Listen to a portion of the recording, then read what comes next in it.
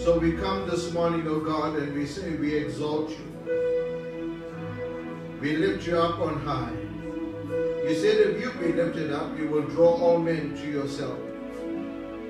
It is our desire that in our worship, in our praise, that we would lift up the name of Jesus higher and higher. That we would, O God, begin to see the hand of God at work even in our lives. So we pray over this house and every place where your children of God are gathered. May the presence of the Lord, may the power of the Lord, may there be an open heaven over their lives. May there be an open heaven over this church, Lord. And so today, we ask that you would speak, Lord, that you would begin to move upon our hearts. In Jesus' name. John chapter 1, verses 1, it says, in the beginning was the Word, and the Word was with God, and the Word was God. Amen. So when we talk about in the beginning was the Word, we know it's Jesus, making reference to Jesus. And the Word was with God, and the Word was God. So it's speaking about the headship, that he is part of the Godhead, Jesus Christ. He was in the beginning with God, and all things were made through him. And without him, nothing was made that was made. That means the Bible goes on to qualify. It says, all things were made through Christ Jesus. That's why when Jesus later on is not only introduced in the New Testament, but he was there even at creation. The Bible says all things were made through him. That means he was part of the process of what God was making. Creation was made through him. But then it comes on in verse 4 and it says, in him was life, and the life was the light of men. And the light shines in darkness, and the darkness does not comprehend it. The Bible says, in him, that means was life. That means the life of God produces light. We are challenged to be the light of God on the earth.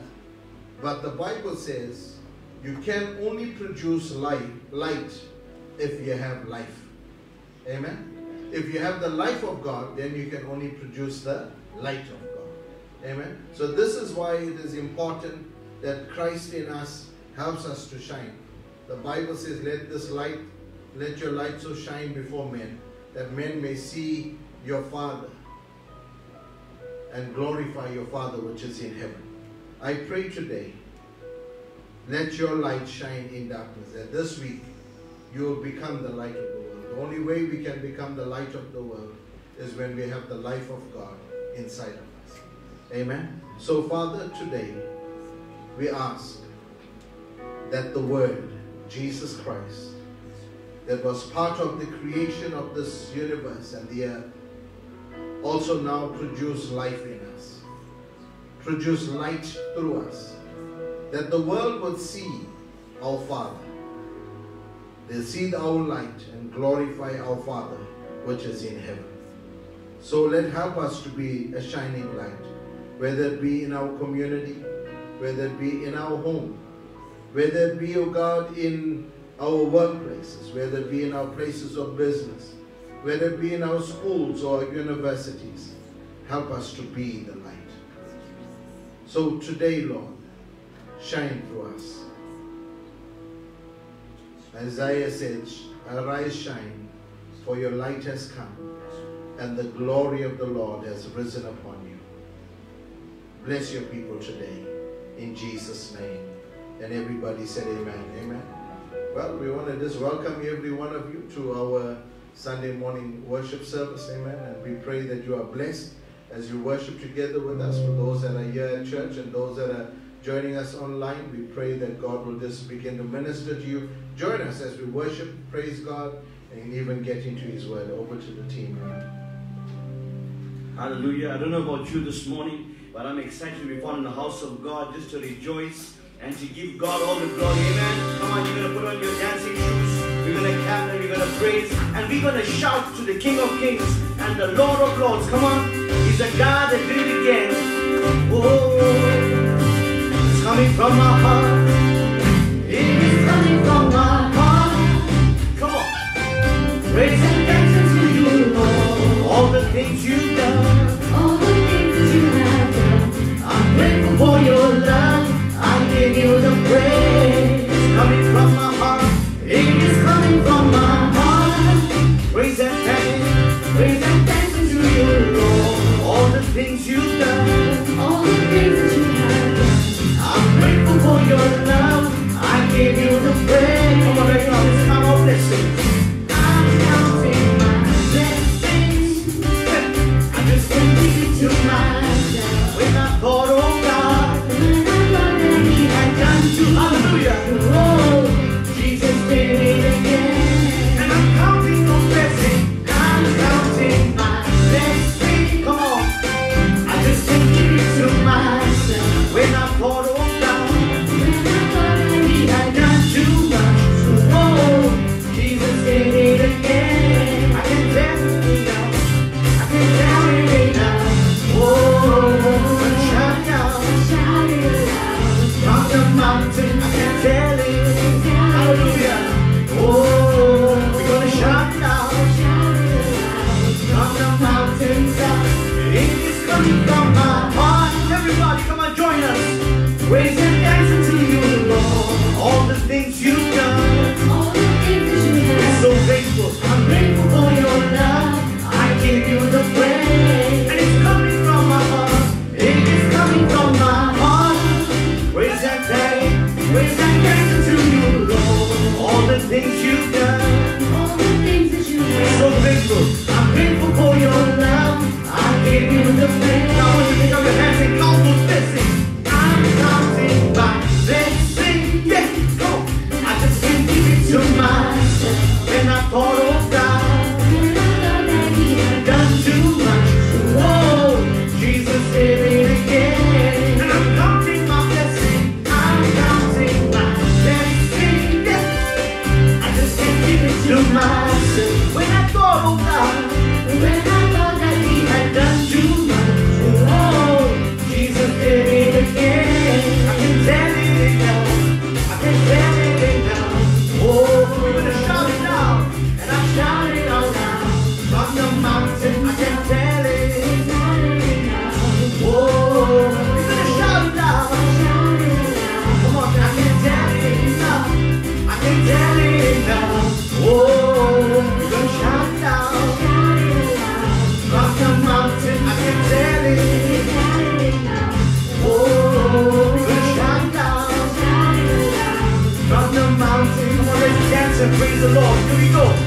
I'm dance and praise the Lord. Wherever you are, you're gonna dance and praise the Lord. Dance and praise the Lord. I'm gonna dance and praise the Lord. I dance and praise the Lord. I'm dancing for you, Lord.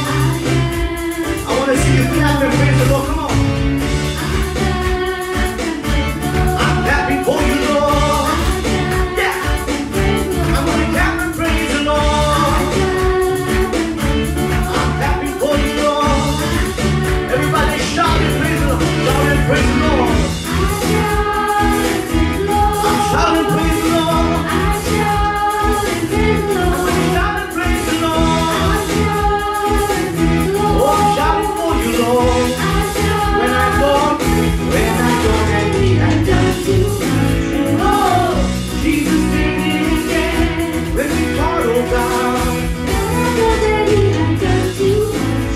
Oh, Jesus did it again. When we thought, oh God, when I thought that He had done too much.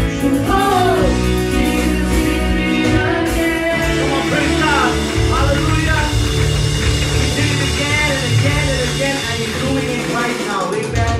There's so much of reason right now to be to give God praise. Amen. In the good times and the bad, He's always there. And everything we go through, we'll always give Him praise. Amen. Come on. God's got you right now. Whoa, whoa. Let's sing those songs. The Sticks. The Sticks, baby, I look beyond it all. I praise you. I praise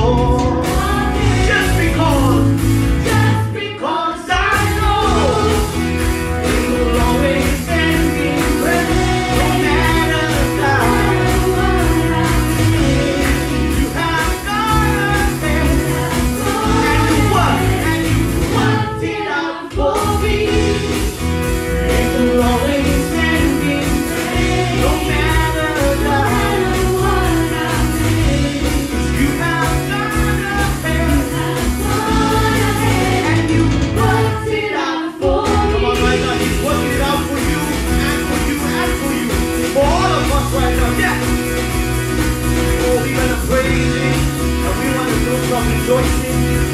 Oh, I keep on praying. I'm rejoicing, God. Oh, I know the end from the beginning. I keep on praising right now. I'm rejoicing, God. Oh, I know the end from the. Oh, we gotta keep on praising Him. Keep on praising. I'm rejoicing, God. Oh, I know the end from the. One more time, come on. I keep on praising you, Lord. I'm rejoicing, God. Oh, I know the end from the beginning. So it's always right now. It will always end in praise. Come on. It will always end in praise. Yeah. No matter what I face, you have gone ahead. Yeah. Worked it out for me. It will always end in praise. No matter what I face, you have gone ahead. Worked it out for me. Come on, let's give Him praise. Working all things together for your good. Amen. Have this assurance. Father, we thank you right now. Hallelujah, hallelujah. We worship you. We honor you right now, Father, because you are so worthy, Lord.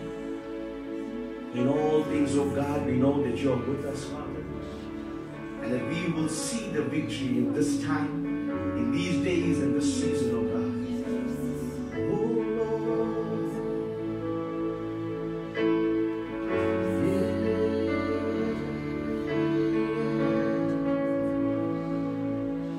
The weapon may be formed, but it won't prosper.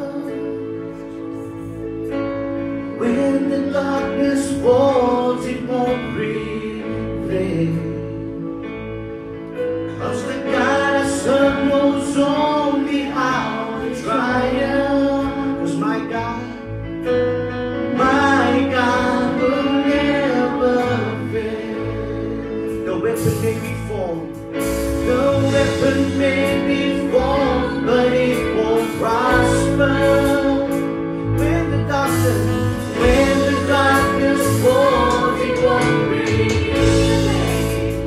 I know, Lord, that God knows only how to triumph. My God will never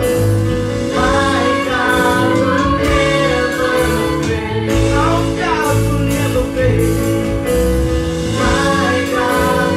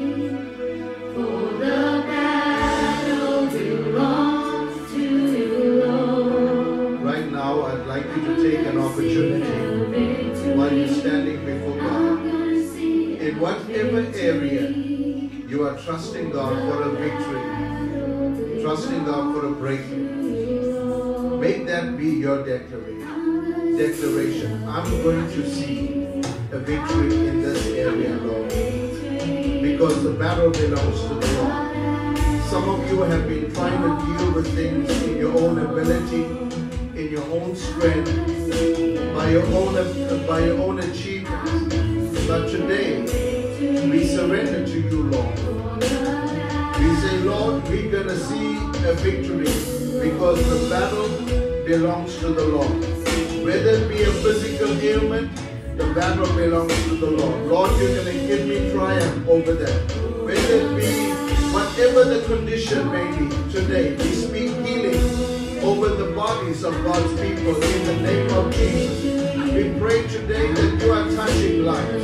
You are changing lives. We pray today for those that have mental challenges, oh God. Father, where the enemy has been attacking their mind, oh God, making them feel like they're unable to overcome this. Today, we speak, oh God, today that every spirit of fear, every spirit of doubt is gone in the name of Jesus. We thank you, oh God, for deliverance over the minds of your people in Jesus' name. We pray, oh God, for those, oh God, that are going through emotional pain, and those, oh God, that are spiritually feel, oh God, that they are distant from you. Lord, I pray today that you will restore them. Restore them. In the name of Jesus, may healing come. May healing come. In the name of Jesus, spiritual healing, physical healing, mental healing, emotional healing. In the name of Jesus, that which, oh God, the enemy tried to use to destroy, that which the enemy tried to use to try to bring you down, we speak today, Lord, that you are turning things around in the favor of your people. Bless them. So Lord, we declare, I see a victory. I may not feel it. I do not know when. I do not know how. But I declare today, I see a victory. For the battle belongs to the Lord. I pray, oh God, for every challenge that your people are facing. Show up on their behalf. Give them wisdom. Give them favor.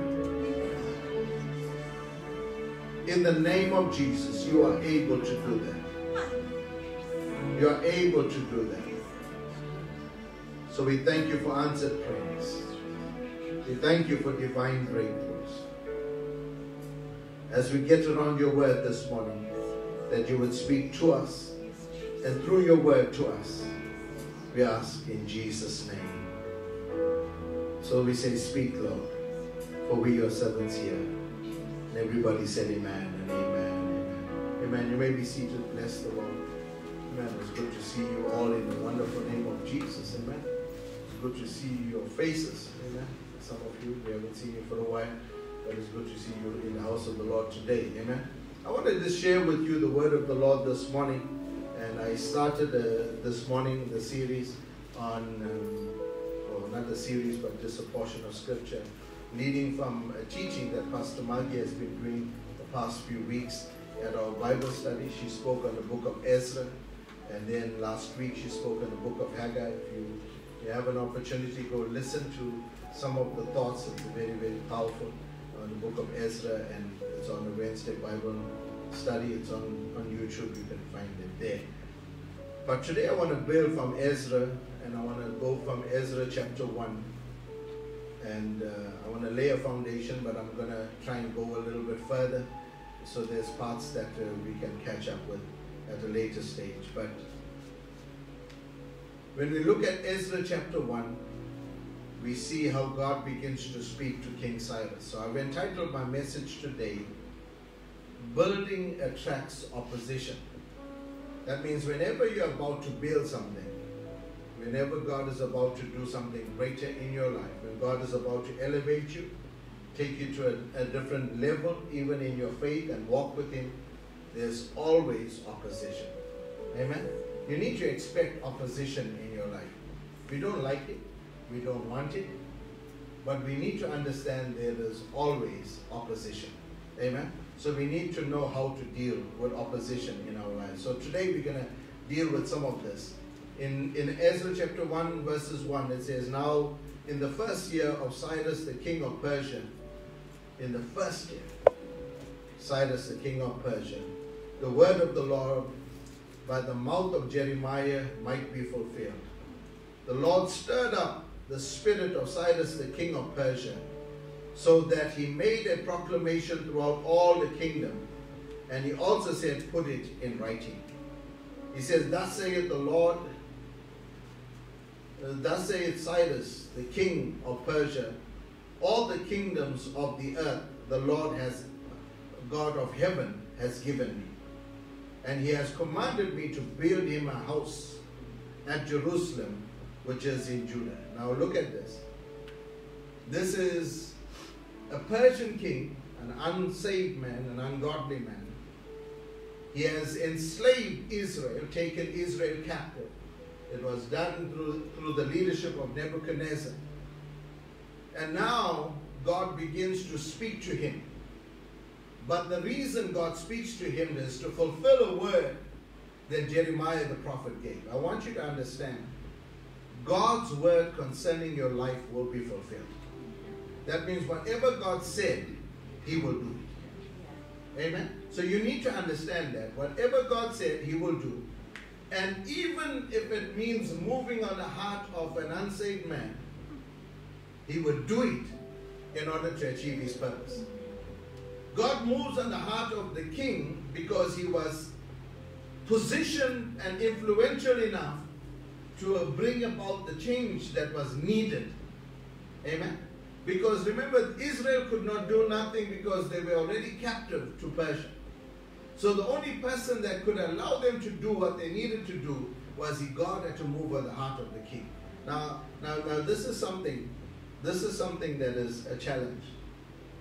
The word that God gave him is build him a house in Jerusalem of Judah. Now we know that when Nebuchadnezzar took Israel captive, they went and destroyed the temple. They destroyed the walls of Jerusalem. They took all of the treasure and all of the implements of gold and silver and all the precious things of the temple, and they took it and put it in the treasury of Persia.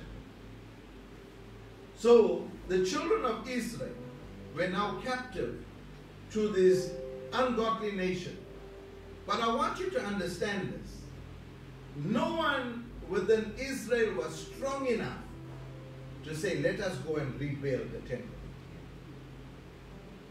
Nobody was strong enough to say, we're going to rebel against this that has taken us captive and go and rebuild the temple. They were captive.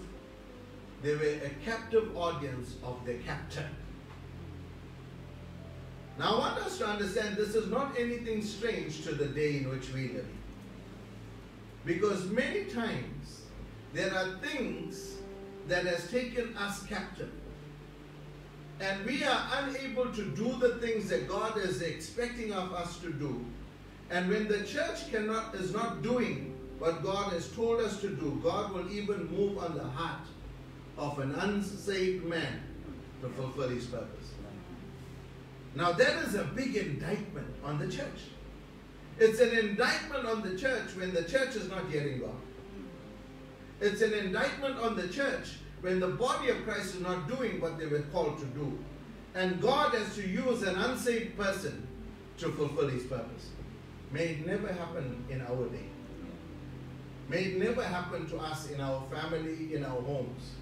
That God has to use somebody else to help us to get to do what he is asking us to do. So we see here that God moves on the heart of King Cyrus. Not only does he get a dream or he does get a word from the Lord, but he also says, put it in writing. Let it be a law or decree. That this is what he's doing. And God gave him the mandate. What mandate? Build the house of God. Build the house of God. And then he goes in verses 3 and he asks the people, he says, who amongst you of all his people, that means of the children of Israel, he says, may God be with you as you go to Judah and build the house of God, of Israel. And then he says, when you're going to build, you're not going empty-handed.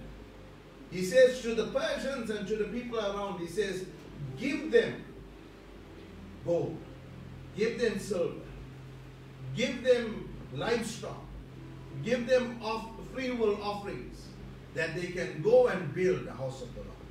When God gives you a mandate, He doesn't send you without resource. He sends you with resources to go and build. So they got the mandate, they got the plan, they got the permission. They were legally authorized, they got the resources that they needed to go and build the house. But He asked the question, who of you are of the children of Israel? Arise and go and build. But you know what's the strange thing? Not all of Israel got up to go and build the house of the Lord. It's possible sometimes for us to become comfortable even in captivity. When we are not in the place that God wants us to be, it's easy sometimes for us to become comfortable. The Church of Jesus Christ right now has become comfortable where they are. Sitting in our homes, doing our own thing. Whenever we feel like we praise God, whenever we feel like we serve God. I want you to understand, the kingdom of darkness is not on lockdown. And therefore, the kingdom of light should not be on lockdown.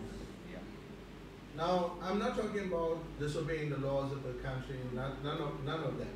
I'm saying we should still be spiritually alert. We should still be accomplishing, developing our spiritual life, because we need to understand one of the challenges of the present day is a strong spiritual attack against the church. And one of the biggest attacks against the church is a spirit of deception. That means getting you to believe something that is not true. That's what deception is. Getting you to believe a lie as a truth. And the lie that is the truth is that it's dangerous for us to serve God in this day. You can mask it in anything, but that's what we led to believe. We were led to believe that we can go to the mall and we're safe. We're led to believe you can sit in a restaurant and be safe. You're led to believe that you can go to the gym and be safe. You're led to believe that you can go to the cinemas and sit in a movie theater, no ventilation, and you're safe. But if you go to the church, you're going to catch something. Yeah. The only thing you should be catching in church is the Spirit of God. Amen. Hallelujah. The only thing you should be catching in this church is the power, is the presence of God. Let's be real. Yeah. We've got to a place where even today we want to serve God. Many people that are at home will either get out of bed, don't brush their teeth, time saying maybe listen to something. When you get a little bit tired, you switch it off and you go. You don't listen and say, no, I got a little bit of church today. That's not church. So as a means to help transition the challenge, the period. But let us get back to being the church, doing it. Now look at this.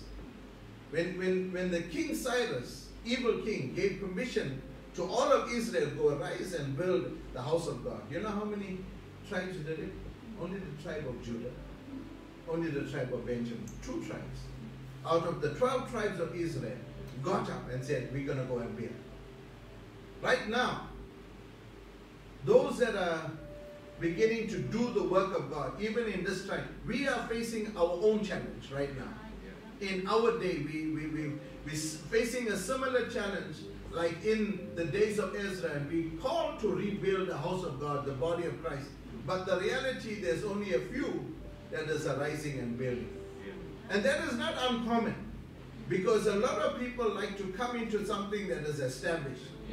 But very few people want to get their hands dirty, and even in the time of crisis begin to do something. Because right now the spirit of self-preservation is more. Remember the word of the Lord that cautions us that in the last days men will become lovers of themselves more than the lovers of God. People will become, they'll put themselves ahead of God. And Haggai says this, how can you dwell in your sealed houses when the house of God lies in ruin? The body of Christ needs to arise. The only way we are going to have any breakthrough in this country. Come on, don't sleep in South Africa. Don't sleep, because the reality is the church and the body of Christ in South Africa is under the greatest attack. There's a spirit of secularism that has come into our country. There's a spirit of witchcraft that is allowed to begin to lull the voices of the Church of Jesus Christ. And the longer we begin to stand divided, the longer we stand complacent, the more the spirit of the enemy is beginning to raise up in our nation. And our nation is getting weaker and weaker, and more destroyed and more corrupt and more evil and more evil. And we need to understand this. You and I, all of us, are victims. Irrespective of your race group, irrespective of your culture group, irrespective of your gender, irrespective of your orientations, your education, all of us in our country has been hoodwinked into believing certain things that are not true. And we are under a spirit of deception in our country. We've been lied to by the powers that be, and we are standing here and we're just accepting it. We're saying this is our fate. Our country is amongst the top 20 countries that is hit in the whole world by the pandemic, and yet our country does nothing to care for us.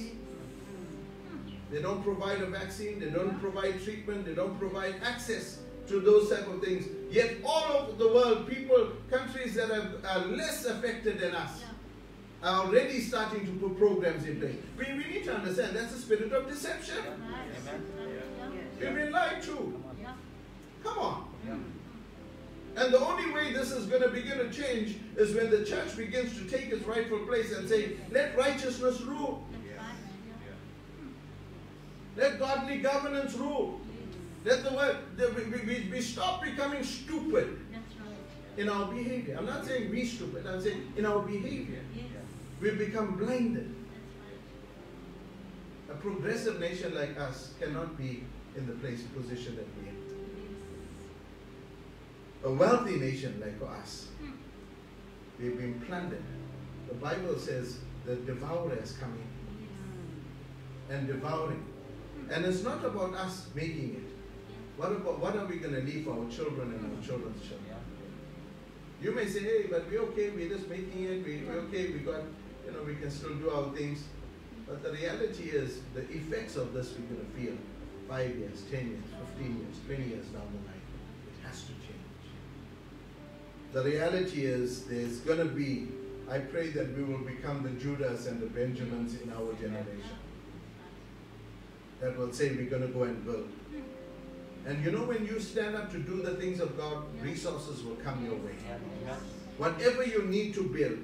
The Bible says they were given gold, silver, livestock, goods, precious things, and even free will offerings. Because the king knew that in order to worship their God, they needed something to worship God. That means you cannot worship God without a sacrifice. I am so honored that even within our church, there have been those that remain faithful in their giving and their support of the local church, that has kept the doors open even through the lockdown, even through the pandemic, has kept this ministry running, that there's no lack. We were even able to do more, be able to be a blessing. So we thank God for that. Thank God for those that have been faithful, but it hasn't been everywhere. It's been like this. The 2 is not even 10%, right? It's almost 20%. And that's true even in our church. 20% of the church carries the rest of the body. It's the same in the body of Christ. So we find this, that they were given this, and then they come, the Bible says after that, they begin to arise and they go and they were given instructions to go and build. And so in chapter 3, we find that before they start to build, they come on the ground where the temple was, and they first begin to worship God. And they worship God by offering their sacrifices, their burnt offerings, their free will offerings. And the Bible says it was almost after 2 years of beginning to praise and worship God, that they begin to lay the foundations. In chapter 3, verses 8, it says, now in the second year, the second month of the second year, they're coming to the house of God in Jerusalem. That Zerubbabel and Joshua and the rest of the people, they began to work and appointed people to work on building the house of the Lord. And it says in verses 10, when the builders laid the foundation of the temple, the priests stood with their trumpets and they began to worship God. Look at this, what they said in verses 11. They sang responsibly, praising and giving thanks to God, for He is good. His mercy endures forever. Then all the people shouted with a great shout, and they praised the Lord because the foundation of the house was laid. The building is not completed. The foundation was laid. And just because the foundation was laid, there was promise and hope that the building will come up. I want you to understand, they shouted and they worshiped and they praised God at the foundation. Some of you are waiting for everything to come perfect, everything to be done, everything to be correct, the circumstances to be right before you can move forward. The Bible says shout at the foundation, because the foundation is evidence. The foundation is evidence of a promise that God is going to begin to fulfill and complete what He started. The Bible says they praise God at the foundation. The Bible says even the fact that the older people that once saw the temple of Solomon, that Solomon built, and the beauty of it, now began to weep, because they were crying that once again we can have a place to worship. Once again we can worship our God. And those that were younger and never had that reference, they shouted, because now out of captivity we can come and build something that is a symbol of our freedom. And so they shouted. The Bible says they could not distinguish between the cries and the weeping and the sound of the shouting. That so much so that they said they did not know whether they were weeping or they were shouting. But the reality, they were all rejoicing at what God is doing. I declare over every house of God, over the body of Christ, here in South Africa, the body of Christ throughout the world, that they will be singing again in the house of God. They will be shouting again in the house of God. They will be praising again in the house of God, because this is what is God's desire. But I want you to understand, opposition doesn't arise up until there is evidence of something new beginning. And as soon as the foundations were raised, as soon as worship goes up to the Lord, the adversaries and opposition begins to arise. Let's go to chapter 4. That's where we're going to spend time today. It says, now verse 1. It says, now when the adversaries of Judah and Benjamin heard that the descendants of captivity were building the temple of the Lord God of Israel, they came to Zerubbabel and the heads of the fathers of the house, and they said, let us build with you, for we seek your God as you do, and we have sacrificed to him since the days of Asheron, the king of Assyria, who has brought us here. Look at that. The first point of opposition, they come to you and they say, let us build with you. Now I want you to understand, not everyone that is with you should be building with you. You can't just build with everybody and anybody. Zerubbabel and Joshua and the rest of the heads said to them, you may do nothing with us to build a house for our God, but we alone will build the Lord God of Israel, as King Cyrus said. Remember what the decree that Cyrus said? Those that are of the children of Israel arise and go and build. Now the Persians, the Greeks, the Medes, the others that were around, they said, now come, let us build with you. Be careful with who you're building with. Just because they have the resource, just because they're volunteering to build with you, doesn't mean you should be building with them. What you are building is evidence of your relationship with your God. And you've got to learn how to build. Don't build with everybody. Some of you got a lot of people that you are trying to build your life with.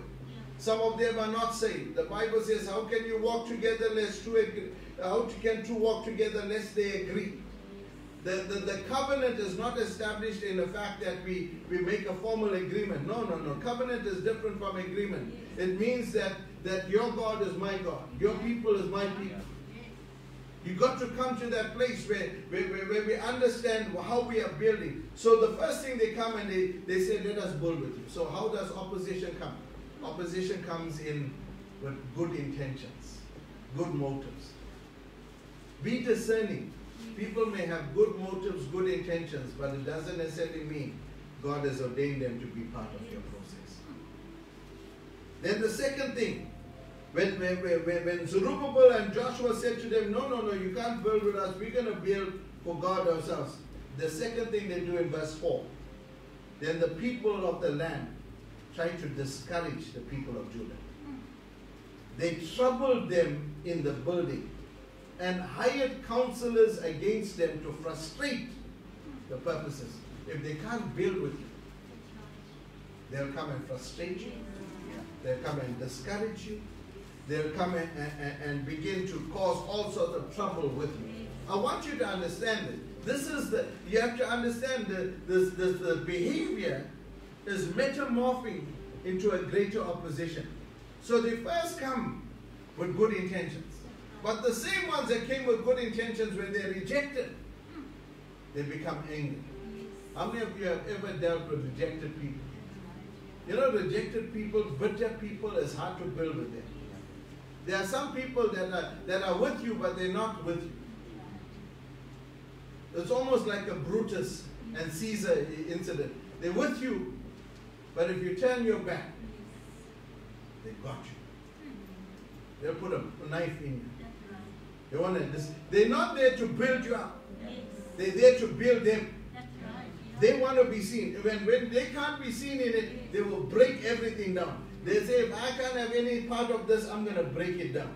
Be careful even in the house of God. Understand those that have wicked intentions. May the Lord give us discernment in this hour of those that have wicked devices. May God frustrate them.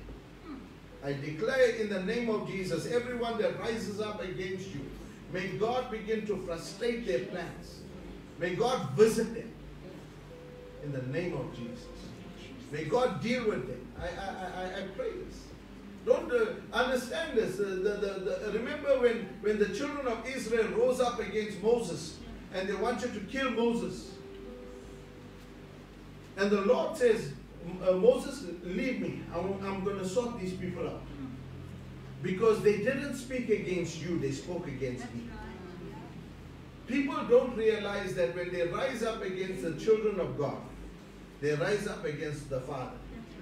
And the Father will deal with them. You know, the worst place to be in is not in my hands. I may inflict some pain on you. Honest. But there's a God in heaven. Amen. If He visits you, feel sorry for you. So this is a warning. It's a warning to everyone that tries to rise up against the house of God. Whether it be in our country, whether it be people in power. I'm not afraid of political power. It's not real power. Because tomorrow politicians can change. Then their power has changed. Fearful thing, the Bible says, to fall into the hands of the living God. Then they come. So they try to frustrate. And when they realized that they couldn't frustrate, they rose up and became the accuser. In verse 6, in the reign of Ahasuerus, in the beginning of his reign, they wrote an accusation against the inhabitants of Judah. In the days of Artaxerxes, they begin to write a letter. So now understand, they took it a step further. They said, now if we're not going to get your attention, we're going to write to him that has the power to this. So what they do, they write a letter to the new king. And they begin to bring this in verses 11. This is what the letter said.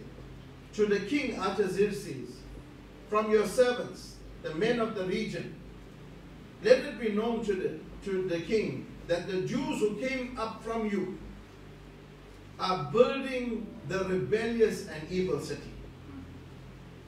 And they are finishing its walls and repairing its foundations.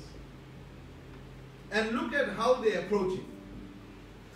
They says, let it now be known to the king, if the city is built and the walls are complete, they will not pay tax or pay tribute or custom, and the king's treasury will be diminished.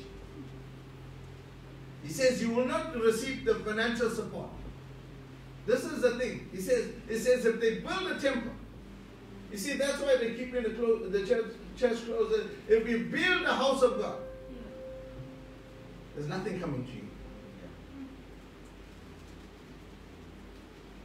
Even in our country, they were happy with the church as long as the church was feeding the poor and doing the things that the government couldn't do during the lockdown. But the time when the church says open the doors, they say no. But you can feed the poor. But don't be the church.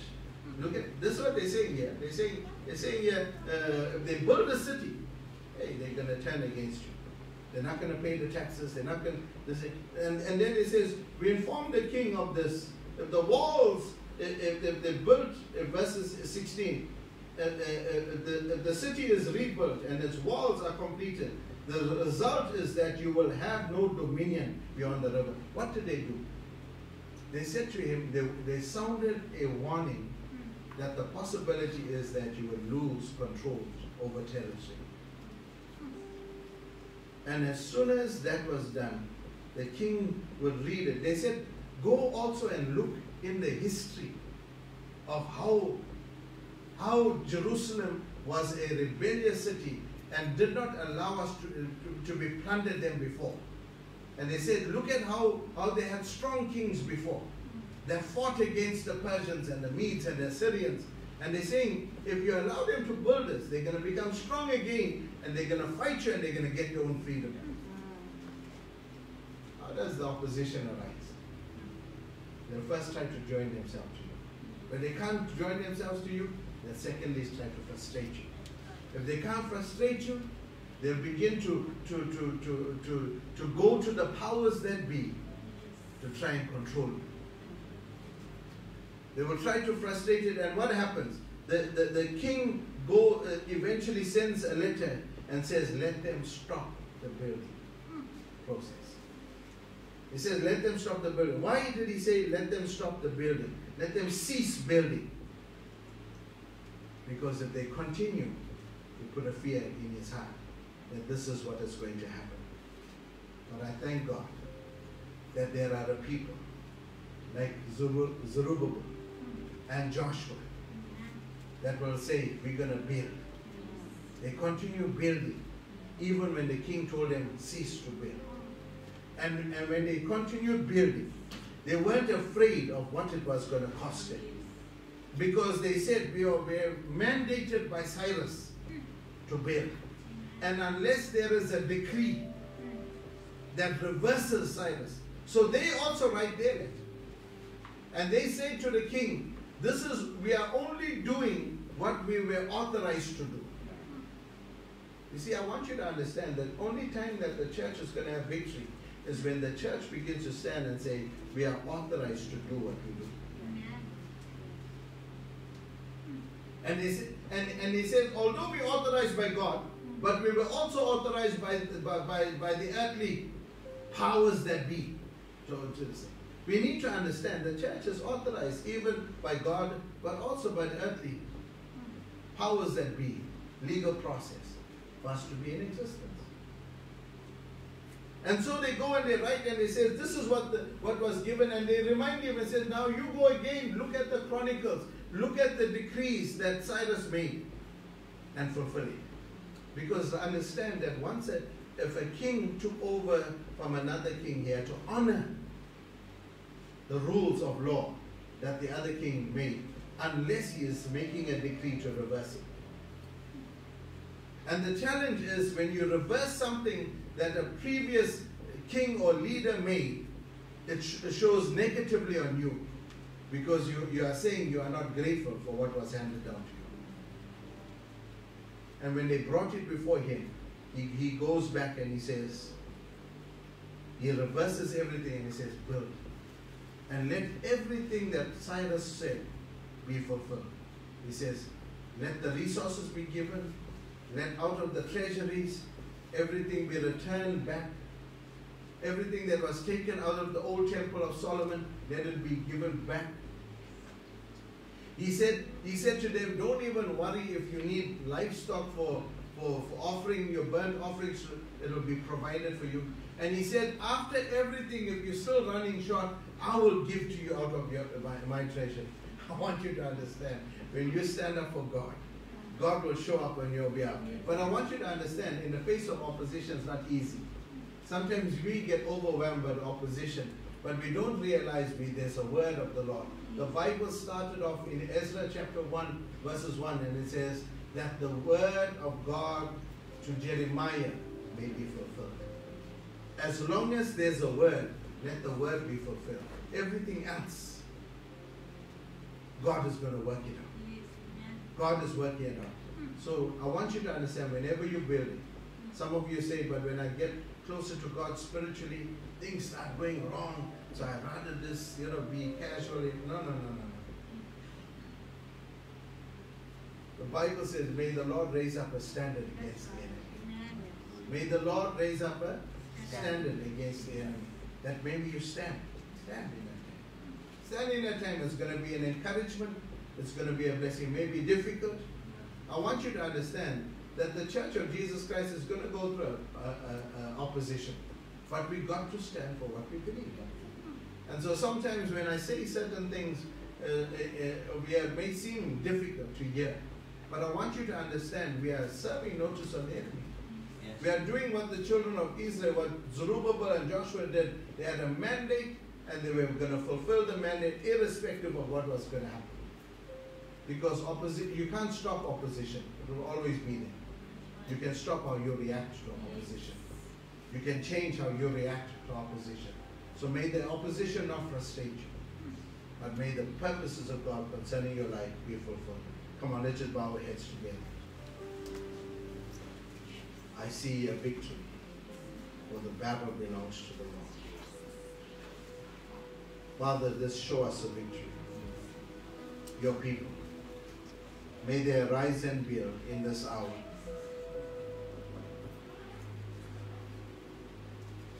In verses 9, it says, then we asked those elders and those that spoke to us, who commanded you to build this temple and to finish its walls? And they put their names on it. May your name be amongst those that will stand up even in the face of opposition and say, don't worry, it's me. I'm standing here. And what did they say? We are the servants of God of heaven and earth. And we are rebuilding the temple that was built many years ago by the great king of Israel, built and completed. But because our fathers provoked God to wrath, he gave us into the hands of King Nebuchadnezzar, and who took us captive and who destroyed the temple. However, Cyrus the king issued a decree to build the house of God. May we be a generation of builders, even in the face of opposition. And this is what they continue to write. It says, now therefore, if it seems good to the king, let a search be known in the king's treasure house, which is there in Babylon, whether it is a decree issued by King Cyrus to build the house of God. And let the king send us his pleasure concerning the matter. I declare today that God is moving on the hearts of even those that are unbelieving. Some of you may be working in companies where your manager, your boss, the owner of the company may be not saved. But God is still going to protect you, even in that place. Some of you may be doing business with people that are not saved, but may they see the light of God. May you still be the salt and the light wherever you are. Whatever you do, may you see the hand of the Lord. I declare over our nation that breakthrough will take place even in our nation.